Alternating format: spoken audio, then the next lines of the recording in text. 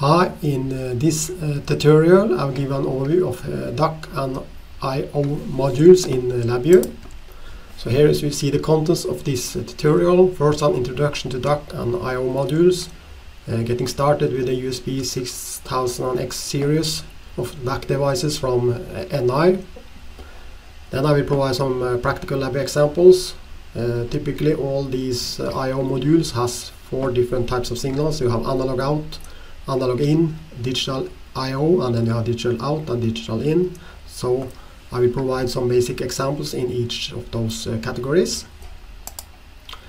So let's start with a short introduction to DAQ and I/O modules. Here you see different NI DAQ hardware. These are just a few examples. I guess NI or Emerson has hundreds, maybe thousands of different DAQ and hardware devices. This is just a few examples that I have here in the university. In this tutorial we will use the USB 6000X series, which consists of different low-cost DAQ series, but the functionality of those DAQ devices and other DAQ devices from NI has the same functionality and the same features, and they all are using this NI DAQ MX hardware driver. So a DAQ device or a DAQ system consists of 4 different parts. We have the physical input-output signals, sensors, etc. And here you could have a temperature sensor or similar. Then you have the DAQ device or the hardware, the I/O module. And in our case I will use a USB 6000X or a 6008 in my case. It's a low-cost DAQ device in the USB 6000X series. The third part of our DAQ system is the driver software, and in this case most of the DAQ devices from NI are using this DAQ MX software. So the final part is your application, and in our case we will make the applications using the LabVIEW programming environment. So typically, at least in this case, you need to have the LabVIEW programming environment. This typically costs money, and you need a DAQ device. This is also cost some money, and you need some sensors, etc. And in addition, you need to use this DAQ MX software. This is a free download, which you can download and install from internet. Here is a visual representation of these 4 parts. So here you have the input-output signals. For instance, signals, it could be different types of digital signals, analog signals, etc. And these are connected to the I/O module, the DAQ acquisition hardware, which has analog I/O pins and digital I/O pins. So typically all the DAQ devices or I/O modules has analog input, analog output, digital input and digital output, which you can connect to different types of input-output signals. Then you need a PC or a computer with the software, and then you need typically, in our case, the LabVIEW programming environment. And then you need the hardware driver, in our case this DAQ MX software driver, and then you need to start creating the application that are communicating with the DAQ device and getting signals or values from the sensors. So here you see the DAQ MX driver, which you can just download from internet. So just Google it or go to this link, and then you can download this NI DAQ MX driver.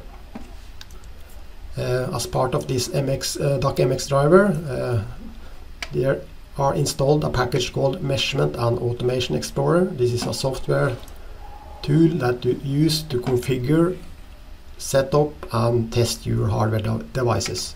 So here on the left side you see different hardware devices I have installed on my computer, and then you can run a self-test. You can open the test panels in order to test and make sure that the device are working as expected. Here you see the DAQ palette that are installed. This is the functions that you need to use in the LabVIEW programming environment. So on your block diagram, when you right click to get the functions palette, then you select the DAQ subpalette, which consists of these functions that you can use in order to communicate and write or read data from your DAQ devices. Next, a short overview of the USB 6000X DAQ series from NI. So here you see some of the DAQ devices in this low-cost USB 6000X DAQ series. You have USB 6000, USB 6001, 6002, 6003, etc. In my tutorial I will use an older DAQ device called USB 6008, but this has been replaced with these newer versions. But the functionality in these different DAQ devices is the same, and they are all using this NI DAQ driver. So as mentioned, I will use this USB 6008 DAQ device in the examples, but you can use any kind of DAQ devices in this DAQ series or other DAQ devices or I/O modules from NI, because they are all working more or less in the same manner. They have all input-output channels, they have analog inputs, they have analog outputs, digital inputs and digital outputs. So here you see an image where you have the overview of the different pins or connectors on the DAQ device. So you have typically a connector on each side of the DAQ device, and on one side you have analog pins, analog inputs. So here you have analog input pins, and here you have analog output pins. And on the other side you have digital input and output pins. Typically you can choose if these digital pins should be an input or an output. So next, let's start with some practical LabVIEW examples. So then I will go through some examples in different categories. I will start with analog out, meaning I will write data. And then I will provide some analog input examples, meaning reading data. Then I will provide some digital examples, first digital out and then digital in. So let's start with the analog out or write.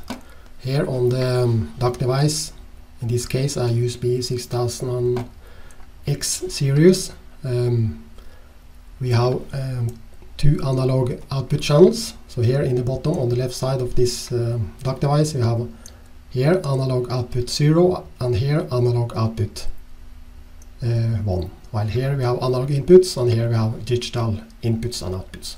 So these are the two analog channels that we can use for output or writing. Here you see a typical test setup for the analog output channels. So basically I have connected my DAQ device to my computer, and on the output analog output pin 0, here in this case ground and analog output 0, I have connected those to a multimeter, and then when I write a specific voltage value in my LabVIEW program, I should be able to see the same voltage value here in the multimeter. Here you see a basic example in LabVIEW where I have used this DAQ assistant. So basically I have just created an analog numeric control where I can specify the analog output voltage value here, and then I just wire it directly to this DAQ assistant. And when I set up the DAQ assistant, I need to set up the following. I need to select generate signals, voltage, and then specify the correct analog output channel. And then basically this application are up and running, and you can just click the run button, specify a voltage value, and then you should be able to see that specific voltage value on the multimeter. Instead of using the DAQ assistant, you can also use the so-called low-level DAQ MXVIs in LabVIEW. So here you see the same application, but I have used the low-level DAQ VIs instead. So then you start with the function DAQ MX create task, then DAQ MX create virtual channel, where you specify the minimum voltage value and the maximum voltage value, specify the physical channel in this case, analog output channel number 0. Then you start the task, and then inside the while loop, then you use DAQ MX write, and where you write the specified voltage value you put here on your front panel. And then when you click on the stop button, the while loop stops, and then you use this stop task, clear task, and then finally you can show an error message to the user if there are some errors in your application. Next we have the analog input channels or reading values. So here on the DAQ device on the left side we have 8 so-called reference single-ended analog input channels, or we have 4 analog input differential analog input channels. So then you need to specify in your wiring if you want to use reference single-ended or differential.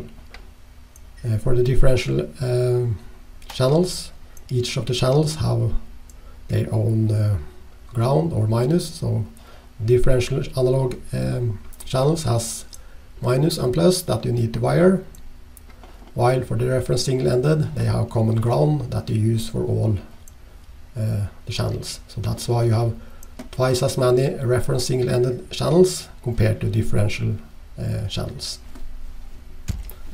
So here you see the difference in wiring when it comes to differential or reference single-ended. So here on the left side I have using analog input channel number 0 for a differential wiring. So then I put the positive wire here on this one and the negative wire here on this input. While in reference single-ended mode I use this common ground pin as a reference.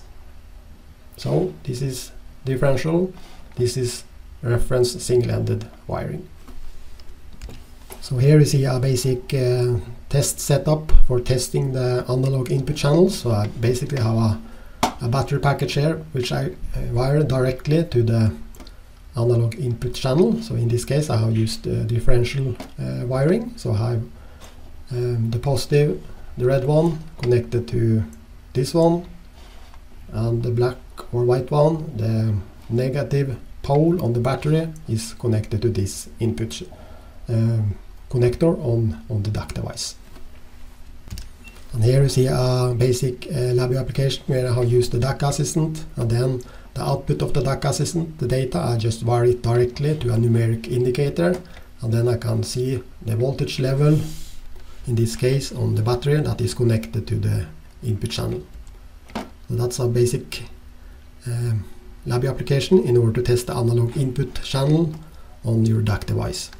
And then you need to specify these settings in the DAQ assistant. You need to select analog input, voltage, and then you will get a list of the available channels.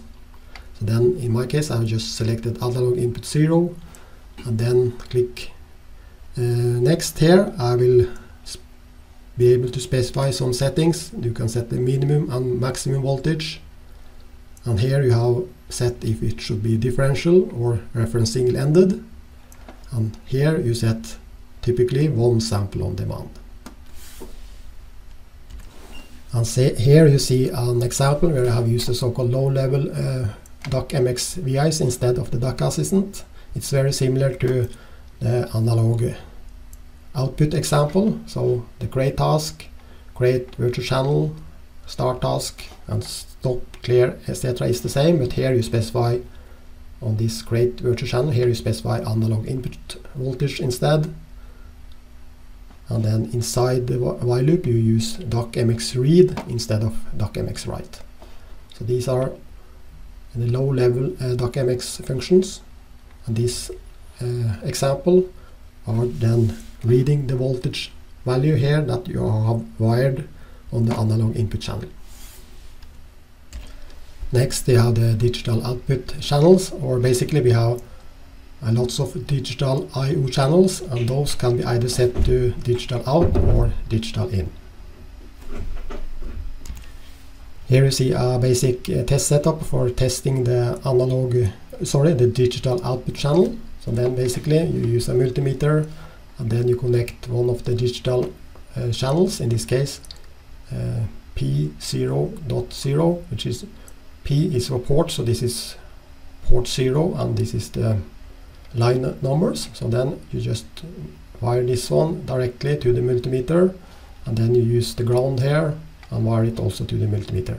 And then you can specify either true or false in your LabVIEW program, and then you should see here on the multimeter, if you specify false, you should see 0 voltage. If you specify true, then you should see 5 voltage here on your multimeter.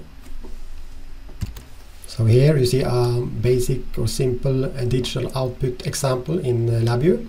So here on the front panel I have just specified a switch, and here you can set either true or false, and I have a stop button, and here I have a while loop, and then inside the while loop I just connect this switch directly to the DAQ assistant.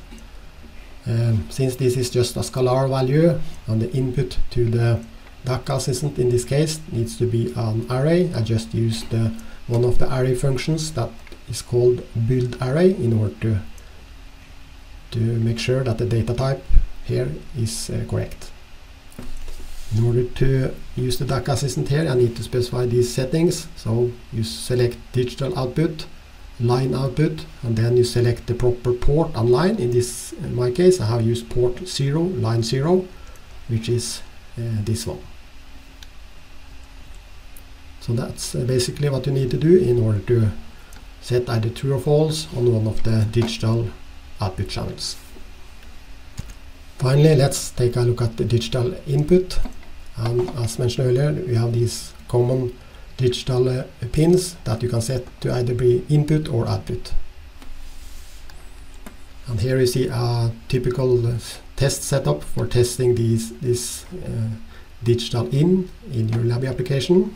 So then basically I wire and specify that this one should be digital output, and then I wire it directly to the next channel, which is specified to be a digital input, like this. So here you see the physical wiring. I just wire from this channel directly to the next channel, and then in this case you need to specify to be a digital input. Then you select line input, and then in this case this port 0, line 1, this one should be a digital input, and this one should be a digital output. So in this basic example I have used both digital output and digital input. And here you see the front panel in this basic example. Here I have a switch which I can set to true or false, and then here I have an indicator. So I specify on this channel to be true or false, high or low. Here I write it to the DAQ assistant, and here I read this channel here, and then I present it here. So when I set this to false, this should be false, and when I set this to true, this should be true.